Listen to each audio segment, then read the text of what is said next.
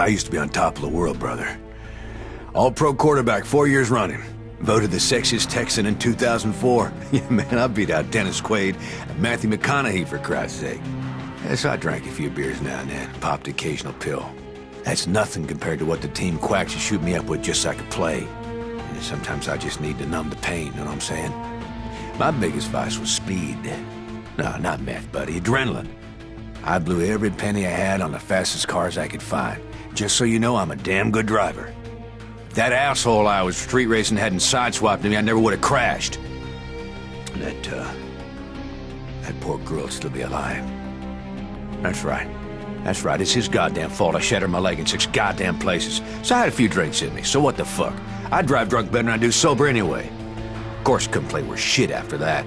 After I got out of jail, they canned my ass, said I violated the morals clause in my goddamn contract. Ended up playing semi-pro in fucking Canada. But I'm still a name. Oh yeah, I'm still a celebrity. That's why they wanted me to promote their blood drive here. That's why they fucking flew me, first class, halfway around the goddamn world. Because my name still means something. Logan Carter is no goddamn douchebag.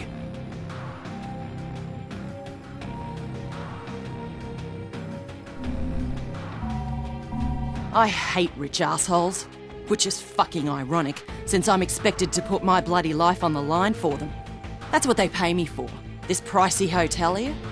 To be a bodyguard for the rich and famous fuckwits who come to Benoi to blow their money. I used to be a cop, a bloody good one. A vice detective in Sydney. You know how many female half-Aborigine detectives there were before me? None. You think it was easy? Suffering the abuse of my so-called colleagues. Half of them hated me because I was a girl, and the other half didn't like the fact that my mum was a Koori. So I came up the hard way. I busted my ass. It took me 12 years to make detective, and that still wasn't enough. It's an old boys' club, you know? The whole justice system is a fucking joke. Teenage drug addicts get put away forever, and old white wankers who steal fucking millions get away scot-free. One rich bugger I investigated was clearly molesting his 14-year-old daughter. But he had too much pull with the politicians, so I couldn't touch him. After the girl killed herself, I confronted him, but he just laughed at me. He pulled out a pistol and told me he could blow my bleeding head off and no one would care. Because I was nothing. A nobody. An abo bitch. So I fucking took his gun away and shot the bastard. It was self-defense, but I still got sacked. 12 bloody years down the drain. Worst part is, I didn't even kill the son of a bitch. I just gelded him. One day, I'm gonna have to go back and finish the job.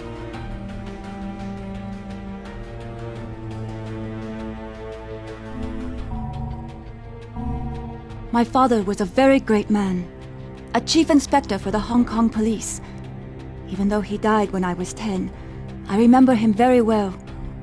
He was killed by an enforcer for the Wo-Shing-Wo triad, and I told myself then that I would follow in his footsteps and honor his memory. He taught me martial arts, and I continued to practice after he was gone. After finishing at the top of my university class, I joined the Hong Kong police and was chosen as part of the first all-female anti-organized crime squad. I worked hard. I did my best. But the men in charge never intended to put us on the front lines. They didn't train us the way they promised they would. They didn't believe any of us women were up to the task. They were only for show.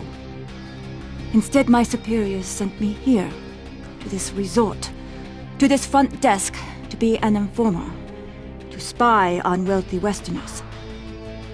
My father would not be proud of me. This work dishonors his memory. But I will do as they ask, for I am a patriot. But I know I am capable of much, much more. I just need the opportunity to prove myself.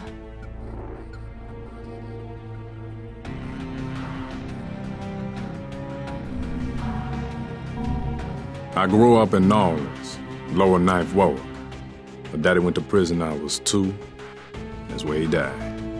Angola. Mama didn't never recover from that. Just drank and did crack. And any random motherfucker who didn't smack her around too bad. My nana the one who raised me. She run a washateria. We lived in a little shotgun house on Burgundy. From the time I was 10, man, I wanted to rap. I was into old school freestyle rap. And I'd be kicking ass at them battles, bro. But man, just couldn't catch a break.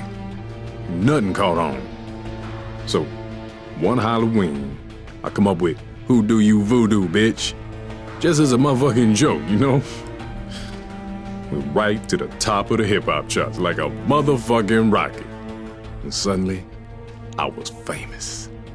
Going to the Grammys, hitting the parties. Man, I had bitches up to yin yang. And for the first time in my life, I was making money. Shit. I was spending it as quick as I was getting it. I thought I'd made it, you know what I'm saying? That gravy train wasn't never gonna end. So I did another song, and another song, and nothing hit. Nothing fucking hit. Song after song, and ain't nobody give a shit. Been 10 years, man. Yeah, I can still get gigs, but all they want me to do is, "Who do you voodoo, bitch?" I used to play the big casinos in Vegas or Atlantic City. Now it's just Reno or Laughlin. Some motherfucking cruise ship. So this gig here might be my last chance. I mean, there's some heavy Hollywood hitters up in there. If I could notice, yeah, I could be right back up on top there. You know what I'm saying?